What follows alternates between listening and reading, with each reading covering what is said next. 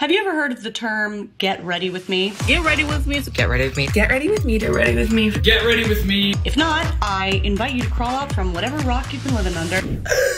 And let me introduce you to one of the internet's most popular video trends.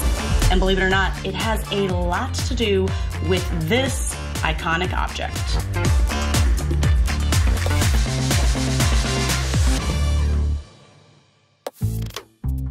Part tutorial, part confessional, get ready with me videos feature creators documenting themselves getting ready. We're talking beauty routine, we're talking bedtime routine, doing stuff like this to their eyeballs. All while sharing some pretty personal details about their lives. And we'll come back to that part later, but did you know that before Get Ready With Me was a viral video trend, it was quite literally a royal ritual. And that royal ritual just happened to inspire the invention of today's iconic object, the vanity. Vanity table, vanity desk, lowboy, toilette, duchess, poudreuse, whatever you want to call it, and I do want to call it a poudreuse. Vanity has as many nicknames as it has phases in history. But before the modern glam station was popularized in countless films and movies of the 20th century, it was a commissioned furniture piece in the boudoir of the 18th century elite. And I think it's safe to say that the 18th century elite were the influencers of their day, especially in France, where Madame de Pompadour reigned as the most powerful influencer of them all. Official mistress to Louis XV of France, Madame de Pompadour was a valued member of the court, a staunch supporter of the French intellectual enlightenment, and a champion of the arts. And most notably, Madame de Pompadour was a style icon. She had drip, from the rouge on her cheeks to the paintings on her wall. Her aesthetic decisions would galvanize the French art scene through pure influence. The Madame would give any of today's Instagram models a run for their 18th century money. Madame de Pompadour was the inspiration for the eponymous pompadour hairstyle, as you may have guessed, and it is she that we can credit for inspiring the modern vanity. You see, getting ready, from grooming to adornment, is not a modern concept, nor was it in the 1700s. The practice of beautifying has been around since early civilizations. In fact, the ancient Egyptians were buried with their cosmetic artifacts. It wasn't until the 1700s, though, that beautifying was given its own workstation. And what a workstation it was.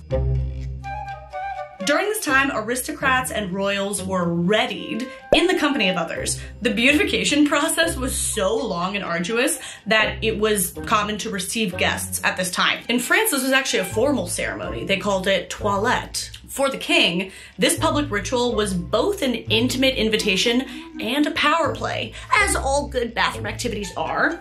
For other high society folk, they turned their lengthy beauty routines into frivolous social gatherings. I mean, I'm in, that sounds fun. But for Madame de Pompadour, boudoir business was business. And yet, a woman as busy as she can't be expected to just be spending all day getting ready. She's got stuff to do. So she commissioned a table, because Madame Pompadour was not just a visionary, she was a multitasker. Jean-François Aubin, am I pronouncing that right? Cabinet maker to the king and key figure in Rococo design, fashioned a multifunctional table for Madame de Pompadour. It was called the mechanical table, and it was a marvel of furniture engineering. Now, at first glance, the mechanical table seems like a quaint writing desk, but then the top slides back, revealing a drawer beneath that slides forward. Hidden buttons release drawers and compartments, and an elaborate mechanism allows the front panel to be lifted, rotated, and fixed upwards, revealing a vanity mirror on one side and a readying station on the other. And as with most of Madame Pompadour's design commissions, European high society took note of this furniture marvel, and, well, the vanity popped off. 1810, 1812, 1835, 1850, 1888, 1890, 1910, and alas, we've arrived at the early 20th century with this modern egg family readying for the day. Sick. The early 20th century is an ideal place for us to pick back up as the Art Deco movement rolled back in, and the vanity was once again transformed. And by the way, if you're interested in learning more about Art Deco, check out the first episode in the new season of A Style is Born. Kaz does an incredible job of explaining this design style. You're gonna love this episode. Art Deco was all about flamboyance and glamour and the future. And alongside this movement emerged Hollywood's golden era, where the flashiest descriptions of glitz and glam were depicted on screen. During this era, the vanity served as a popular film prop and even a symbolic setting, playing a major role in scenes where iconic heroines readied and bedazzled and delivered some seriously iconic lines. Are you decent? Me? Feminine depictions of this Art Deco golden Hollywood era helped solidify this dramatic performance of glamour into a dramatic performance of femininity. The vanity became modern feminine furniture. By this time, wearing makeup was socially acceptable for the modern woman. Movie stars became industry ambassadors, while magazines and advertisers pushed a concept of feminine beauty as something to be constantly worked towards, and of course, constantly on display. And so the vanity became essential feminine furniture. Inspired again by Hollywood, vanity mirrors came to include those bright, bare light bulbs. And this iconic addition totally bedazzled our dressing tables with a Hollywood-level glow and an undeniable mystique. What do you think inspired the ring light? Thank you, vanity, for making my YouTube career possible and glowy as hell.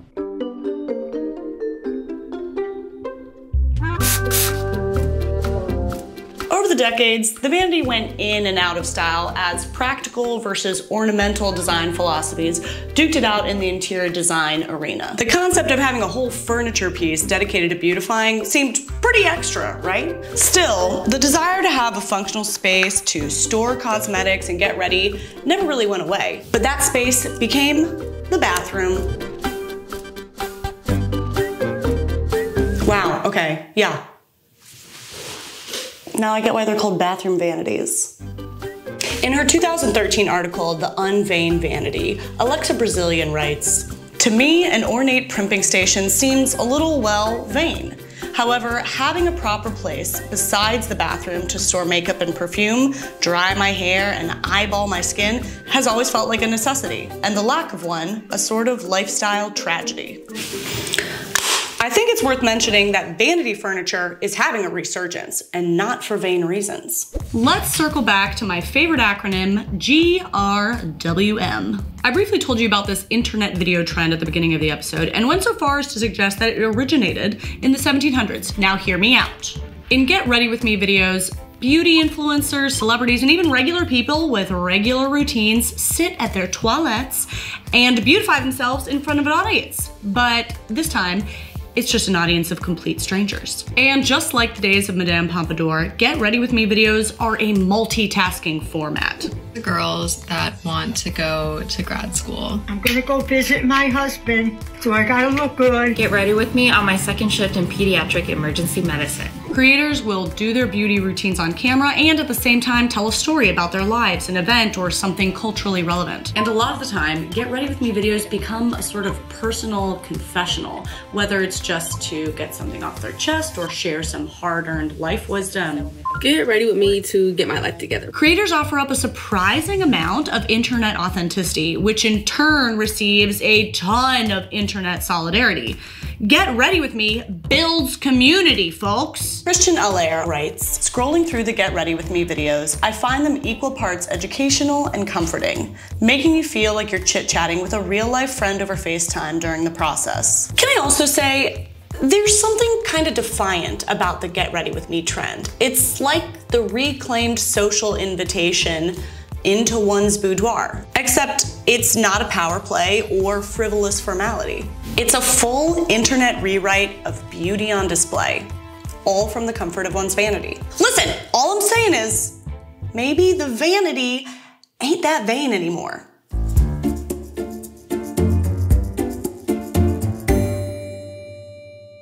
So, when society declared that the vanity table was supposedly a feminine object, it's because glamour was decided a feminine concept? Got it. Interestingly, do you know what else has been deemed historically a feminine concept? vulnerability. Perhaps the vanity was considered a feminine object because the experience of glamour itself was vulnerable. Being barefaced and undone and undressed, even just in front of yourself, is vulnerable. Now imagine in front of people. And we do it all the time with our roommates, our partners, kids. Madame Pompadour did it. People are doing it all over the internet. Getting ready in front of people from the earliest centuries to now is personal stuff. And in my opinion, you know what else feels historically feminine? Multitasking. From the 1700s until now, the vanity provided us a place to do it all, as we do, doing it all. A station for us to embrace the everyday with vulnerability and glamour. For us to take care of business and entertain and think and share and put on bronzer in the wrong place. It's a place for us to decide who we want to be, then and there, for the audience, for ourselves, in person and online. The vanity is many things, and most of all, it's iconic. Thank you to Wayfair, the home of so many iconic objects. Head over to their site if you guys want to pick out the perfect vanity for you to feel beautiful inside and out. And like and subscribe for more culture-shifting furniture and decor. I'll see you next time. Mwah!